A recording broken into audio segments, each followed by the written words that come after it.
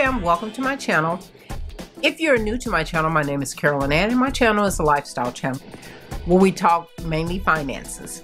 We discuss our debt payoff journey, our budgets, our sinking funds, savings challenges, savings, retirement, and what we save throughout the week. If you're interested in this type of video, please stay tuned. But first, I'd like to thank all my new subscribers. Hey fam, welcome to the team. And to all my old subscribers, hey fam, welcome back. So before we get started, disclaimer, if you hear the air cut on, it's because I got my vents closed and for some reason it makes that noise and I can't stop it. These are the budgets that I have been using lately and I purchased them off Etsy. Although I like the layout and I like the idea of it, it does not work for me. So I will be going back to my old budgets that I was doing before I started this. This is the last time I will be using this budget sheet. So let's get started and I'm going to zoom you in so that you can see what's going on.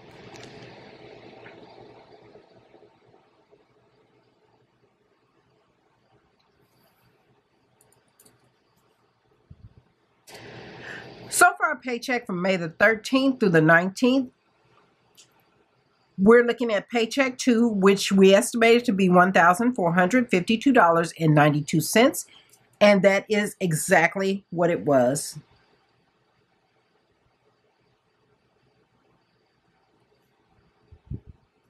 So that's what we were working with this week. So we're going to move over to our expense, our fixed expense category. We budgeted our car insurance at $170.66, Google Fiber at $71.40, YouTube TV at $68.98, our home alarm was $48.49, Audible $16.15, Netflix $15.25, and Amazon Prime $14.99. That came up to a total of $405.93. In our actual category, our car insurance was $170.66. Google Fiber was $171.40. YouTube TV was $68.99. Home alarm was $48.49. Audible was $16.15. And I love Audible, guys. I can go through a book within 2 days on Audible. When I'm at work and I'm doing my work, I work in the office where it's real loud. So when I'm working, I put my earplug in and I just listen to an Audible book just to keep me from being distracted by all the noise that's going on in my office because we have some loud people. Netflix is $15.25 and Amazon Prime was $14.99. That came up to a total of $405.93.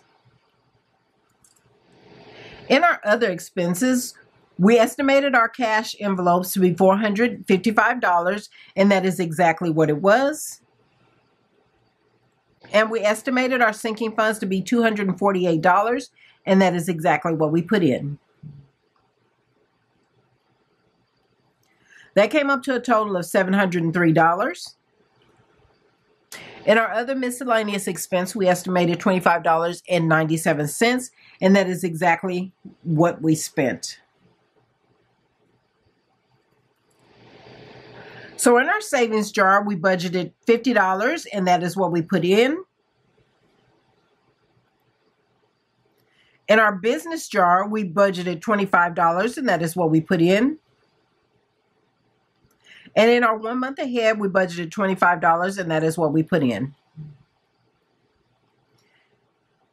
So that came to $100.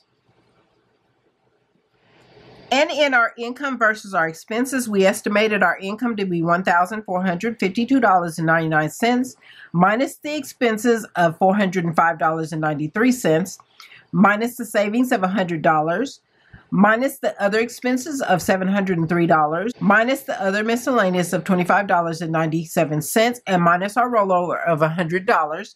That left a balance of $118.09. In our actual category, our income was $1,452.99, minus the expenses of $405.